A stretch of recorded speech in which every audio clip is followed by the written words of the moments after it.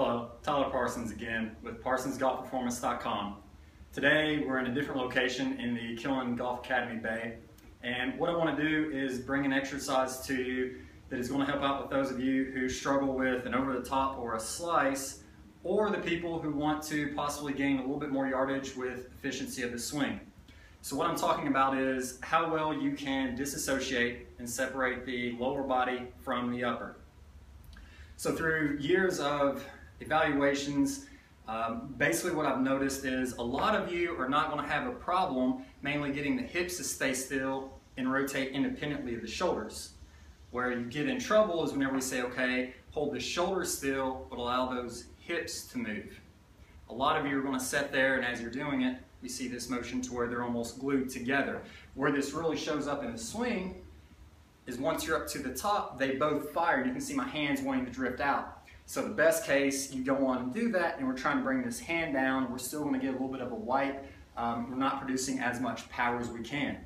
So again, even if you have a good plane, the more that we can really get everything to power and go through, work that kinematic sequence to where these hips are pulling that torso, in turn pulling the hands, pulling that club head down, we're producing more speed, more power, and a more consistent shot. So they all start to work together.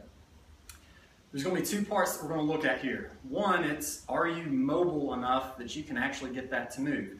So what we'll do is you would grab a club, you could use a wall even if you're really tight, but get something that is going to allow you to turn the shoulders, and then from there, use that to hold you as you open up those hips. So I'm feeling a big stretch all up and down through here, in through the hips, down and through those obliques, even possibly up into the lats.